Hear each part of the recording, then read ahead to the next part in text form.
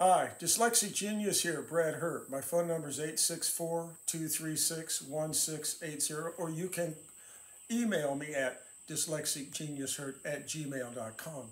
Sometimes you have phonographs, especially Victor's, and the centerpiece here, and the nipple right here that hooks to the inside of the spring barrel.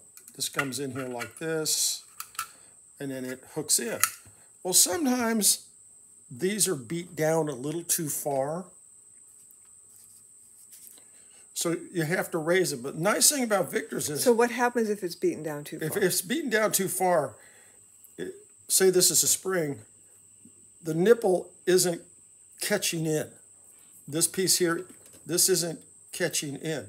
So what's really nice about Victor's are, they go down about 2/16 of an inch with this shaft. So you get yourself a punch block, or you figure this out. I use a punch block, and you just set this in here, and you get appropriate punch, and you just tap it gently, very gently, because it'll push all the way out.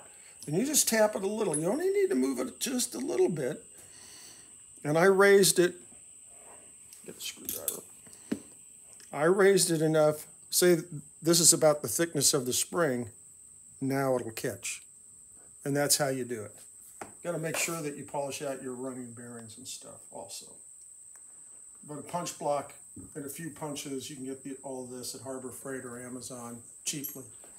You know, 40, 50 bucks, and you have enough tools to work on these. You know, I just want to point this out. That's how you fix it, and that's my tip for the day.